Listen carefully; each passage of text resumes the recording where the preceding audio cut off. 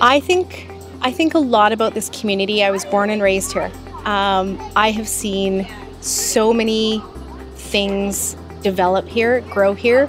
I've seen Aberdeen Mall open. I've seen hotels open. I've seen the hospital grow. I've seen schools, but it's part of us. My daughter Lizzie is now 6.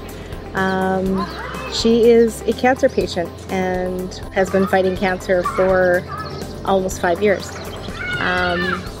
From that day, we entered into a routine that became our lives for the next 2-3 years, where you don't know in that moment if you'll see her reach kindergarten.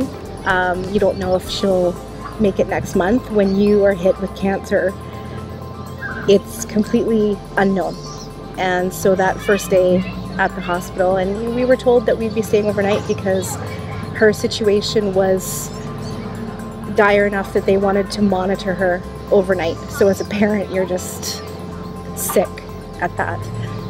But the team there made us feel just at ease, knowing that there were 8 other sets of eyes on her and it didn't have to be us.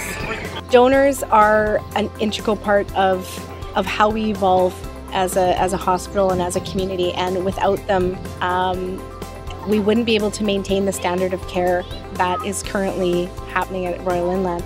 We need to exceed that. We need to build it.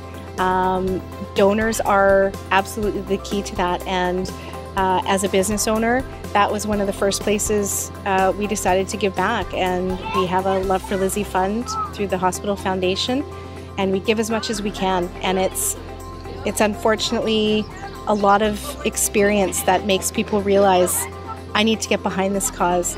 But it shouldn't be that. It should just be a desire to make your community better.